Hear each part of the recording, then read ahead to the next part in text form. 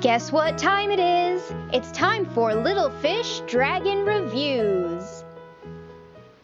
Welcome back, Dragon fans. Little Fish here, bringing you my first ever Dragons toy review. New for 2015, Spin Master has released the Dragon Riders. Presently, there are 5 sets out, but I'll be bringing you 3 of the sets for today. Astrid and Stormfly, Snotlout and Hookfang, as well as Hiccup and Toothless. I'm very excited to show these off, but first I think I will show you the packages. We will begin with Astrid and Stormfly. Stormfly is nicely packaged in there, as well as Astrid in a little bubble case with her axe. And then there's also a little piece in the back that is part of Stormfly's tail. This is the little picture on the front, as well as what it says on the packaging, for 4 years and older. On the bottom of the package, it shows what the dragon does, and it appears that there's a small button, possibly on the bottom of the dragon, that projects her tail. Let's see what else. We have the dragon sign, as well as a very colorful picture on the back. And I find something a little strange with this picture of Astrid. Not really sure what it is. I think it might have something to do with her eyes. It seems that somebody might have gone in afterwards to correct it and might have had a little bit of a shaky hand. But that doesn't matter. It's still a great picture. Another side picture. And that is Astrid and Stormfly. Next up, we have Snotlout and Hookfang. Hookfang is just loosely packaged with a piece of string attaching him to the packaging. They have a fiery projectile in the back and a little bubble pack, as well as Snotlout and his hammer. Now there's something I just need to bring up in the case of Hookfang. When I was in the store, I saw a lot of Hookfangs with very loose top jaws. You can kind of see that this one's a little loose, but it's not as bad as a lot of the ones I've seen. They were either off to the side or just didn't look quite right. So make sure while you're in the store and you're looking at Hookfang that his head's on right. The wording, also 4 years and older. A picture on front.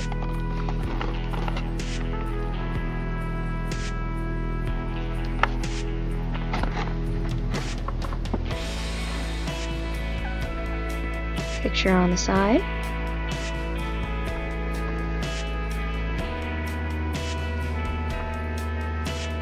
And another little thing I'm noticing is that it seems that Hookfang's eyes are brown, or coated in brown in this. Yeah, there's a little bit of brown, but not quite as much as it seemed on the back. I think I like the toy much better. And also the bottom picture for the Hookfang toy. You just load the projectile in, shoot it out like flames. And lastly, we have Hiccup and Toothless. There are 2 different versions of Toothless and Hiccup. There is the Dragon Racing Stripe Toothless, like this one, with Hiccup and his wingsuit. And then there's also a regular, not Racing Stripe Toothless, with just regular Hiccup without the wingsuit. So we have Toothless with the stripes, and Hiccup, his flame sword, and the wingsuit in the bubble pack. Words, and the picture. Also, 4 years and older. Picture. And dragon riding on the back.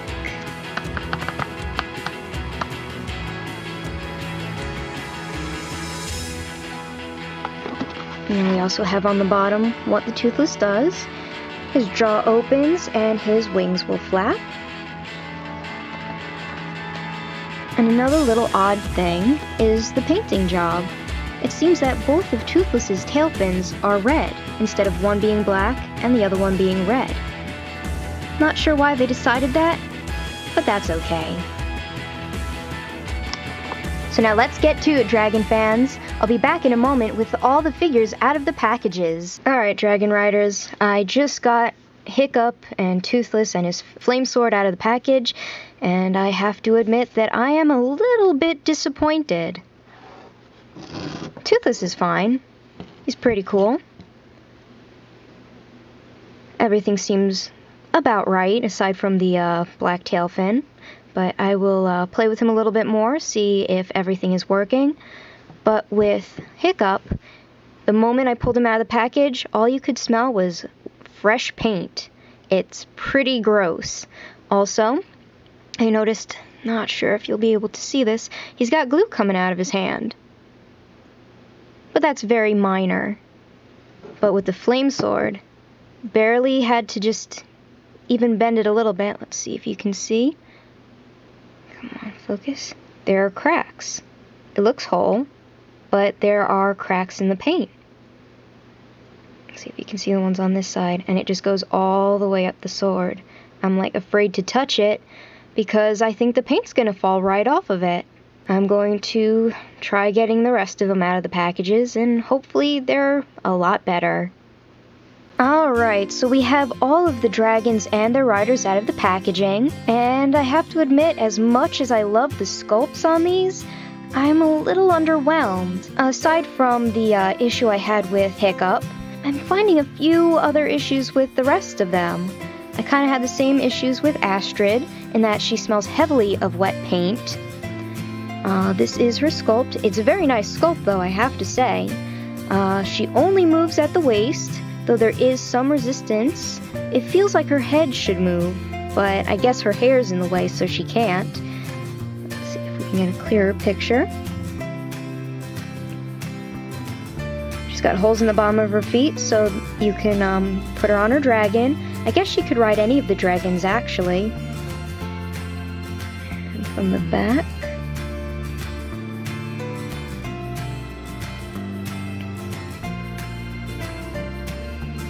a little blemish on her head. See that? But that's not very important.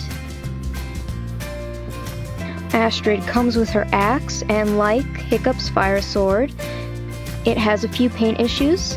You can see that the silver paint has bled through, and when you try to put it in her hand, it's very hard to see them, but there are cracks that go straight through to the silver underneath.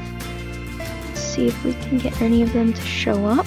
Because the axe handle is so small, it doesn't show up quite as well, but they are noticeable. And unfortunately, it was really bent up in the package, so it doesn't sit straight. Otherwise, the axe is pretty nice. And then we have Stormfly. I do like Stormfly. I like the sculpt. She's a bit head heavy, but that's okay. Another thing I noticed was that on her wings, this was probably just with mine, but there were black smudges all over them, but I was easily able to clean those off. Now with Stormfly, she's got her painted on saddle.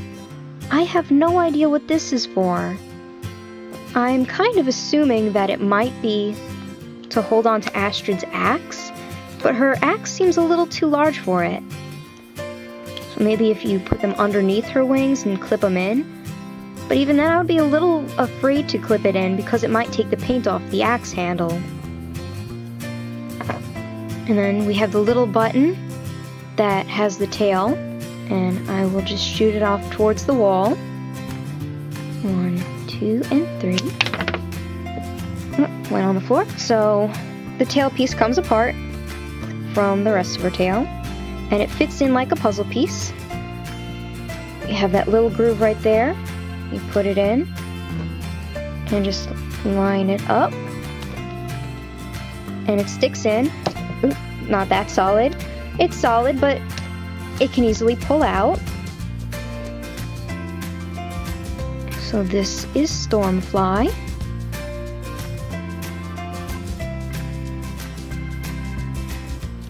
Her legs do move, but you can't really put her in any other position beside this one, because if you were to move this way, she'd just fall over. Her legs are a little uneven because one's bent and one's outstretched. but she's still really cool. Also forgot to mention that Astrid's arms do move, and that you could put the axe in her hands. Just gotta kind of squeeze it in there, or try to squeeze it in there. It doesn't stay all that well. Let's try with this hand. So she's got a bit of axe motion there. So we'll put those aside and move on to Snotlout and Hookfang. Snotlout comes with his hammer. And looks a bit like two acorns put together, but it's still pretty detailed. A little bit of paint blobbing in the corner over here. And not focusing very well. Well, that's okay. We have Snotlout. Let's see. Snotlout and all his detail. Let's see. His arms do move. His head, not so much. And he does move at the waist. Pretty smooth. Pretty sure if I tried to force it, his head might move, but I'm not going to try that.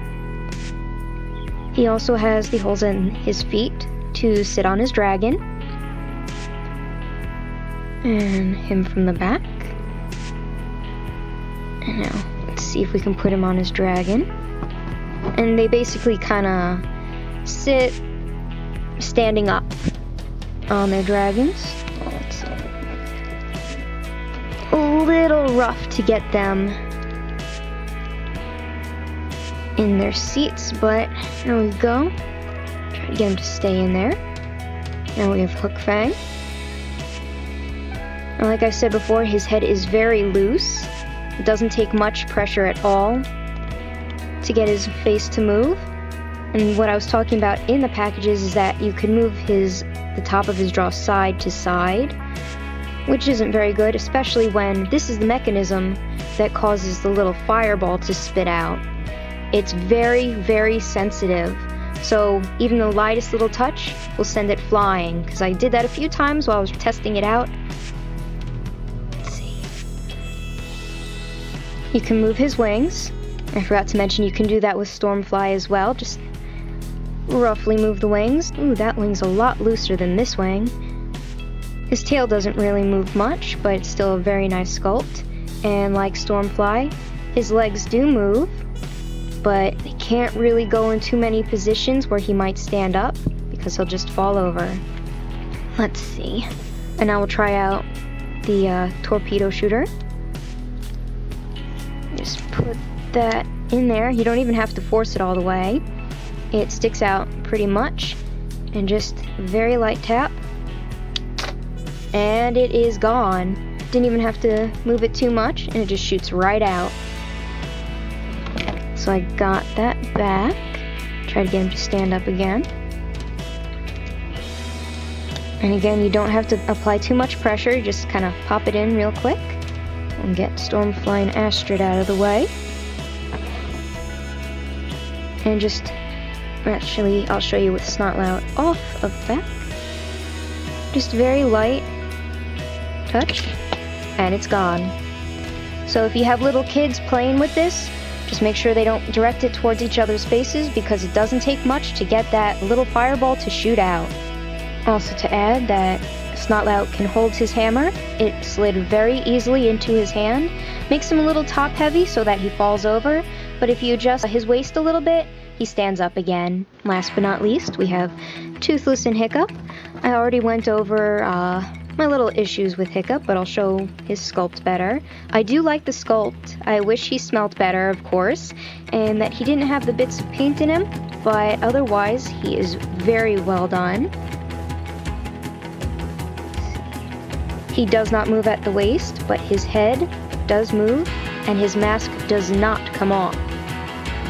His hands do move, so you could put the flame sword in there, but I'm not going to try that because the paint is really chipping on it. Turn him around.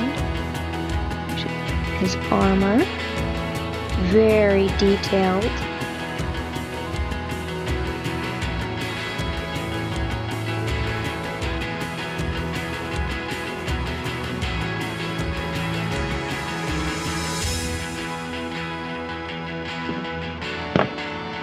goes Snotlout. Help him out, Hookfang. And here we have Toothless. His mouth opens. Not sure if it's supposed to be controlled by the mechanism in his foot. I'm not really sure why his mouth would open if it doesn't really do much beyond that. But it's still a nice feature. You might be able to put Hiccup's flame sword in his mouth, or Astrid's axe. Or you could just kind of make him talk. Row, row, row, row, row. And his racing stripes.